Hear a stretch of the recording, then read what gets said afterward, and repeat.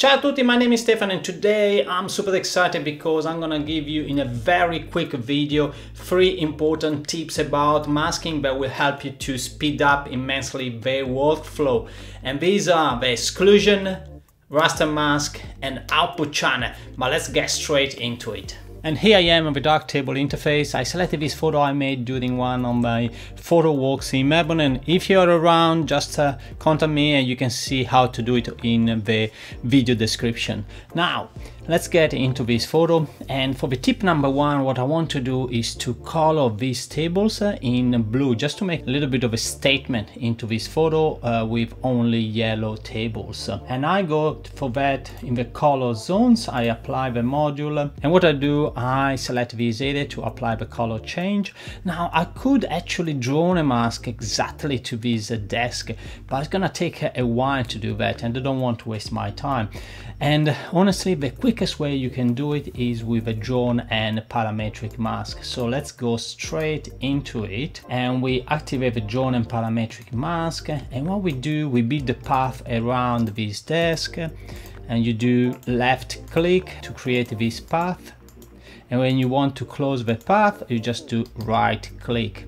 And now it's all done. And I can change this from yellow maybe to, let's say, blue, sort of blue. Let's do it a little bit darker maybe, just to match the other yellows. And I increase a tiny bit the saturation. And the job is all done. I'm not sure if you see in YouTube the difference, but the change has been applied obviously also to this area, which I don't want. And to show you that, I'm gonna highlight the mask here. You see how the change is done actually all around the tables. If you want to avoid that, obviously you won't, what you do, you're gonna use the input channel. But in order to do that, you know, with the input channel, what you're gonna do, you can decrease that and try to go around the yellow only. It doesn't work perfectly because there is a bit of a yellow into the brownish floor. Now there is an easy way to fix that, and it's really quick. Just activate the output channel here. It was always there before, I think release 3 or 3.4, and now you have actually to activate into the hamburger menu. And once you have that, you can work in the output channel, but this time you can work on the blue color because the colors change.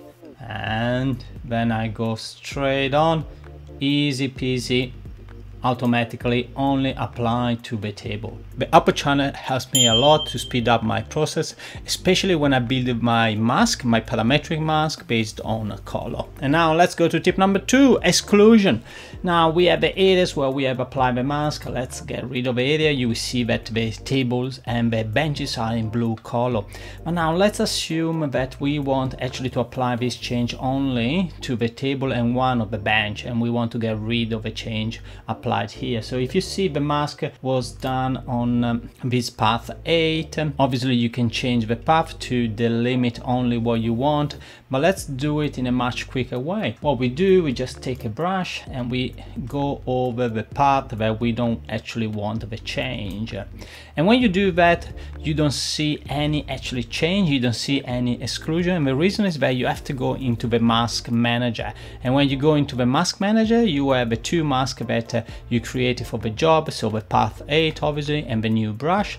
Then you go into the group where these masks are applied, in this case the group color zones, and we go into the brush, and what we do here, we say difference, and then boom, it's all gone.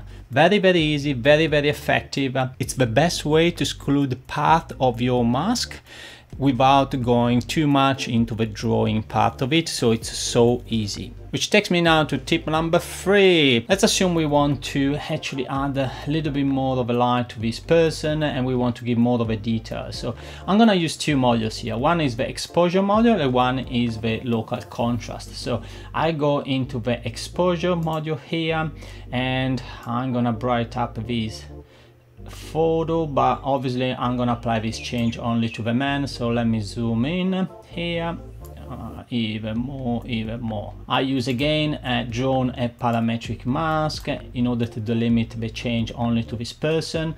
In this case it's very easy because the person is very dark. Again, you could do that with a draw mask, but it's gonna take a long time. Let's do that instead with a path. I'm gonna build a path here. And you see that the change is applied only to this path, but we don't want to apply obviously the change to the table.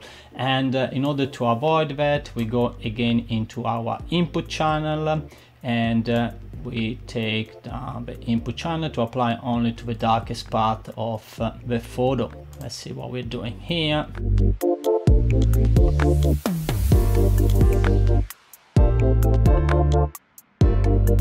And we add a little bit of feather radius and mask here. Okay, I think we have done our change, and we can see before and after.